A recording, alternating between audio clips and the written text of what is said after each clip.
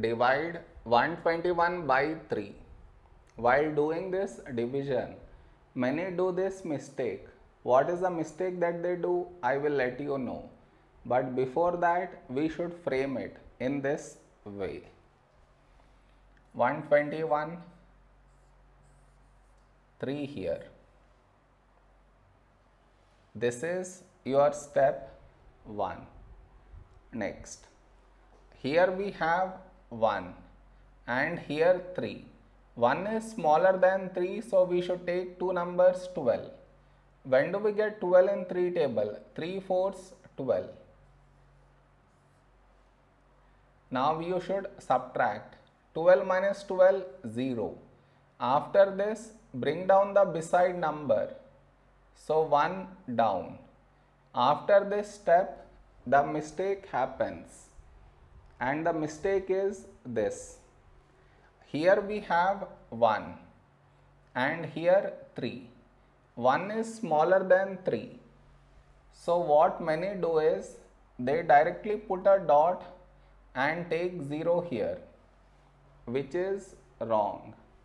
Why is it wrong? Because just now you brought this number down and in the same step you want to put a dot and take 0, which is wrong.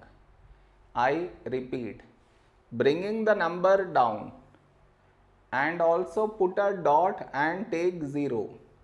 Bring the number down and put a dot and take 0.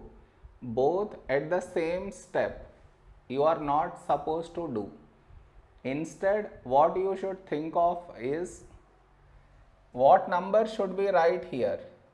If I take 1 here, I will get 3. But 3 is larger than 1. So what we should do is, we should take 0. So 3 into 0, 0. Now you should subtract 1 minus 0, 1. Over here, we did not bring any number down. And 1 is smaller than 3. So now we can put a dot and take 0.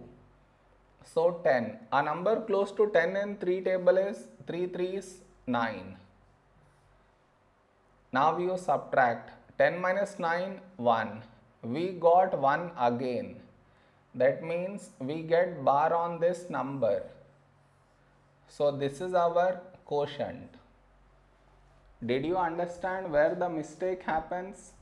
You should not do that mistake.